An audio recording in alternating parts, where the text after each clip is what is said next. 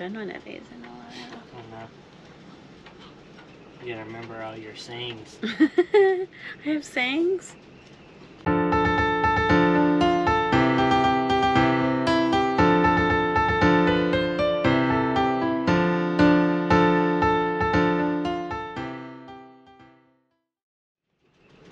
Hi everybody.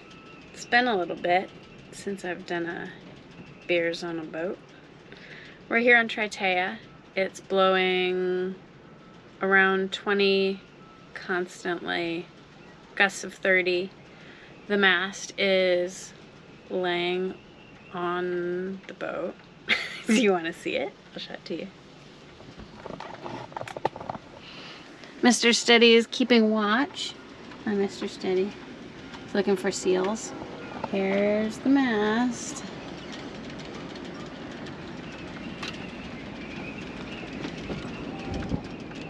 Everything looks crazy right now.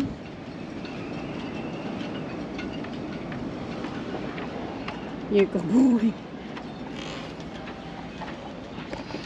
And so I figured I deserved a beer, and so do you. So grab one and we can have a beer together. So we're officially moved onto Triteia. It's been kind of crazy. Whittling down all of our stuff and moving in and trying to figure out what is what with all the projects going around. One of the really neat things about living down here is because we're right on the water, obviously, there are lots of creatures to see. And I've been keeping count of the sea slugs that I see and the stingrays that I like to call the pancakes, and some of our favorite and most entertaining animals down here are the night herons. And I was in one of my favorite beer stores in LA called Glendale Tap, thank you guys, and I found this is a grisette from Jester King, and it has a night heron on it. He's so cute and like kind of angry and in the posture that they always are in. And later I'll show you some of the night herons that are our neighbors here in the trees. They share the trees with, so they arrived earlier, maybe over a month ago at least. And then the cattle egrets came, and the egrets, they all make really weird noises, but the egrets make even crazier noises. But we like the night herons better. They're moody and they're very handsome. And we'll see if this grisette with blackberries is anything like that.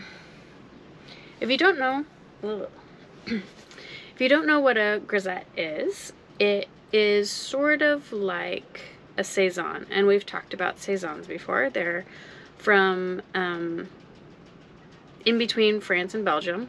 They're wild ales, and those and Bière de Gardes were made with open vat fermentation, so all of the like yeasts and cool guys flying into the beer and fermenting it and making it have all the different kinds of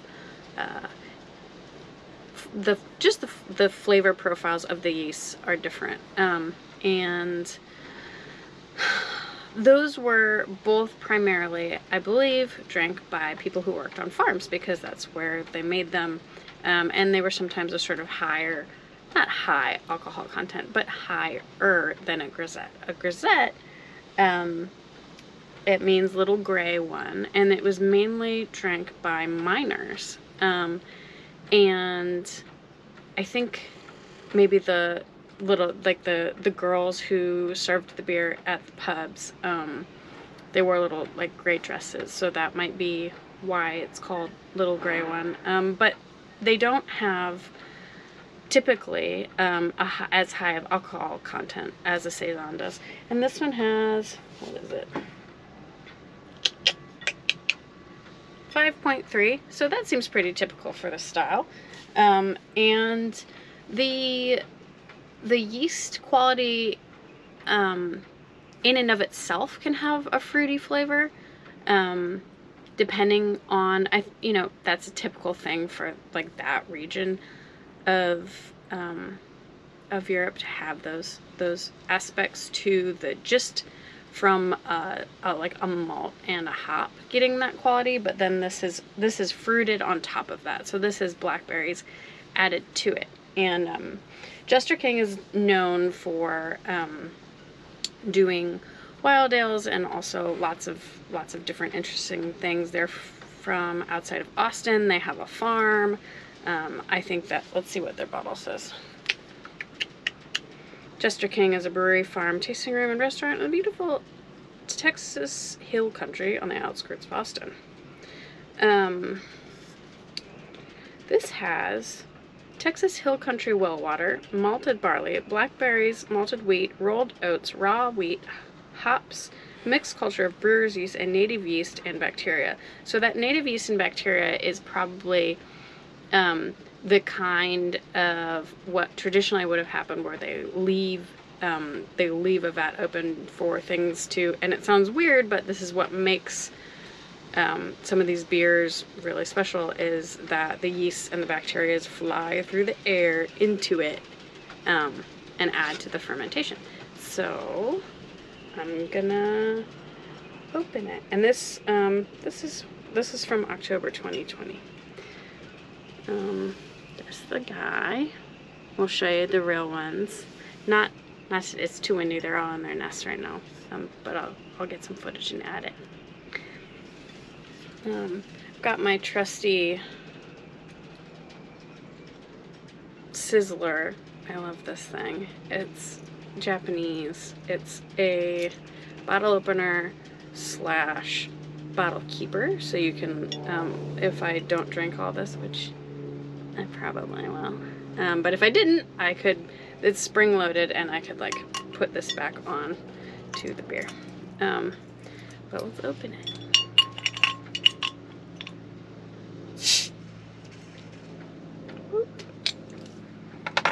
Got the bub going. I can already smell the like wild. It smells pretty blackberry-y, but it doesn't smell like sweet. Got a little bub going. My best friend from college, Megan, made me these amazing SV Triteia Los Angeles glasses. Look at them, they're so cute. She did the etching. Love you, Megan. Thank you. So these are my official Beers on a Boat tasting glasses. I've got two little ones that whenever somebody comes to visit or guest on my show, then you get to drink out of one of Megan's glasses.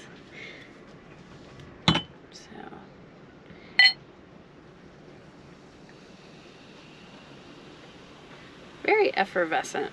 It's got a nice, pretty rouge to it.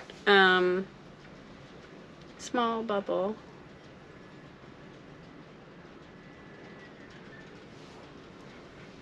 Smells nice.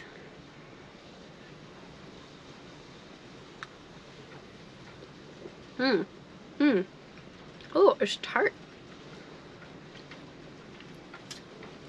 Definitely has the blackberry, has a little bit of rose to it, a little like black pepper, which is also typical of the kind of beer, of Saison being peppery. You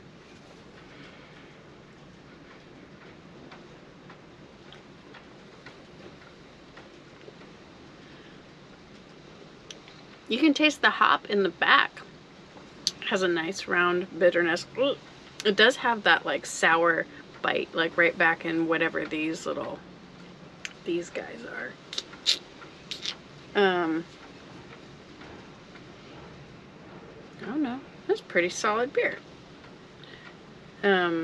Jester King, when I was looking, had the selection that was at Glendale Tap. They had a bunch of different grisettes, which I bet you they make in a they make the big batch of that like standard wild ale, and then they separate it out into littler batches, and then they fruit that batch. They probably, that's my guess. I could look it up. But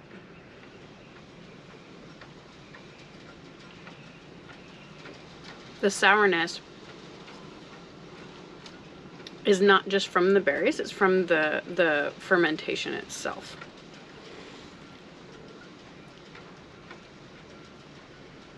But what I was trying to say is that they had lots of different flavors of grisette. So they had different, like a cherry one and I can't remember what other, but I got this one because our bird friend was on it.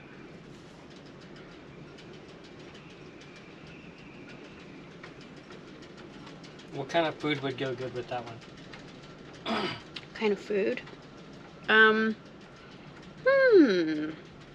would like some, like a smoky blue cheese, with like, dark bread. I think it would be, that's the like fruity, soury, not too heavy beers like this, can pair really well sometimes with spicy food, where usually you wouldn't imagine, just because they have that acidity and the freshness to like balance it out. I think it would actually be a really nice beer with a lot of different things.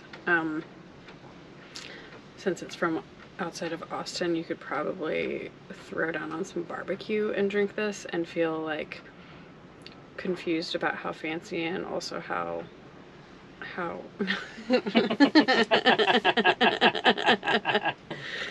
I take that back. This is a working person's, working woman's beer. This was made for people getting done at the mine. So don't feel afraid of the grisette. It's here for you. You're stupid.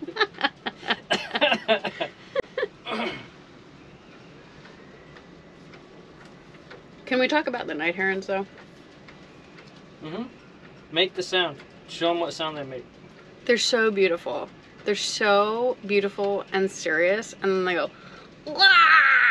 They go, log, log, log. Log, log, log, log, log. Ah, log, log, log.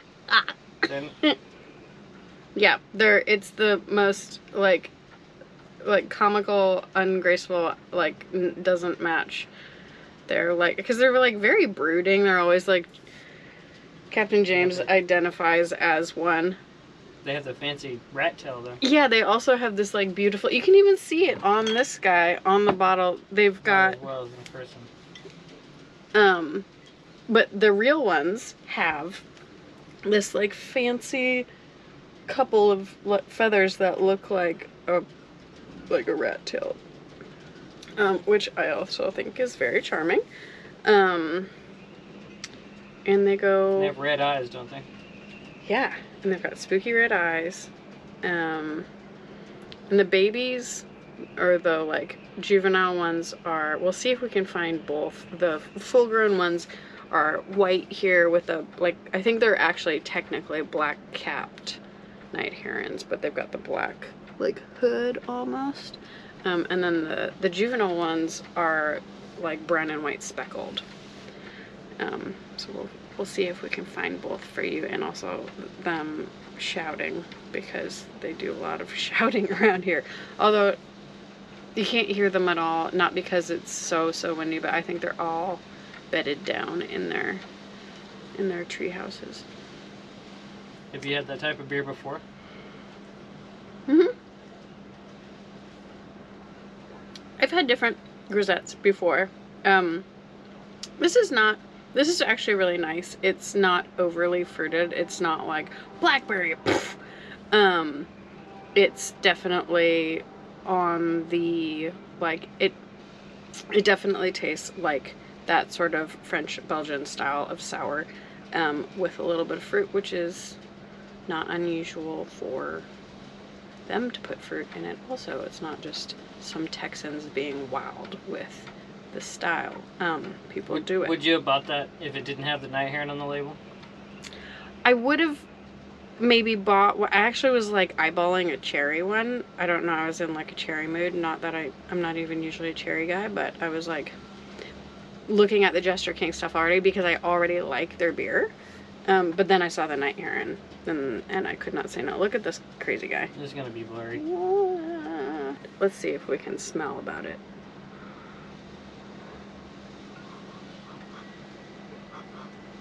If you really wanted to be proper about this, you'd have a sort of tulip-shaped cup that would funnel the smells from the beer like more into your snoot, so you could really like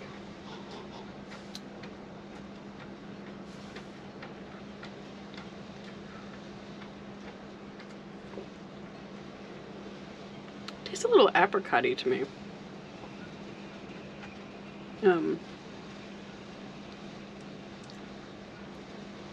I like that it's not very sweet. It's got like a tea-like quality, almost a like a it's got some sort of tea like that's like a tannin almost. But she sure is pretty. Got that nice tiny little white bubble on the red. I think that I would give this beer an 8 out of 10 sheets to the wind, because it is refreshing and flavorful and falls well within the style of the kind of beer that it is, while taking a creative twist to it. And I also like the label. So I decided after another glass of this that it is not quite an 8. And it's not because it's a bad beer, but I just don't want to drink a ton of it. I am actually going to use my little Japanese Sizzler bottle keeper and put it in the fridge because it's a little bit too, not strong as in hot. It's not alcohol-y. And it's good. I think it's just like not vibing me quite right. It's like, it's a little bit too sour to be super drinkable for me. I'm not a like, and that's the thing, it's not crazy sour, but I would like to give it a 7 sheets to the wind instead of an 8 because it is not quite. I was delighted to drink it at first, but now I'm a little bit beleaguered of the spicy fruitiness of it. And maybe I'm just getting boring in my old age, but What are you gonna drink instead? I'm gonna put an IPA in the freezer so it gets cold so I can drink it. If you have a chance, you should grab something from Jester King if you can at your local bottle shop. I highly recommend their beers. And if you can't find Jester King, Grisette is a really nice style of beer to drink as the weather warms up. So since it's springy outside, go find one and try it for yourself. Thanks so much for watching. If you enjoyed having beer with me, please like and subscribe. It helps us a lot. I'm gonna keep drinking the rest of this while I cook us some dinner and we listen to the wind howl outside. Until next time, cheers.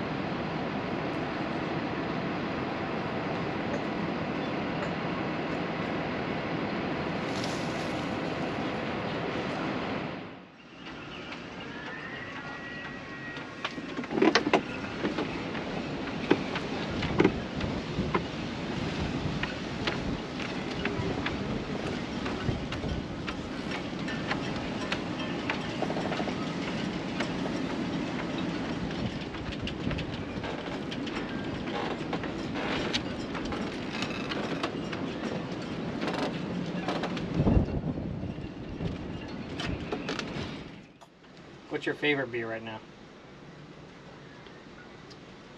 One of my favorite beers right now is Wow Pop. It's a like super crushable, clear West Coast style IPA. This is one of my favorites lately. We've been going to a place near Long Beach that has a Smog City Brewing Company tap room. They brew in Torrance in California. This is their Wow Pop, and I'm really into it. It's just an IPA. It's brewed with Yukonot, Simcoe, and Centennial hops. They say this one is their crushable IPA, and it entirely is. It's 6%, I think. But it doesn't even taste like it. It's so drinkable. It's like super like smooth and clean and like not too bitter. And I think that I just got like, when it was cold, I was drinking a lot of hazies, and then it started to warm up, and like I was just like, whoa, like they were just too heavy, and finding an IPA that is not blowing my palate out, super hoppy, and then is also not like filling me up the way that a hazy does, is just like, this is like in a way such a classic IPA. It shouldn't be as rare to find something so drinkable. And I will do, I guess I've just reviewed that one also. But you can watch me drink it next time. And I say bye. Bye.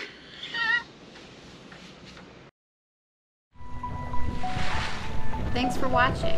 If you enjoyed this episode, please give us a like, subscribe, and leave us a comment. It helps us a lot. Thanks again to all of our patrons. Your contributions help us get the boat ready for big things.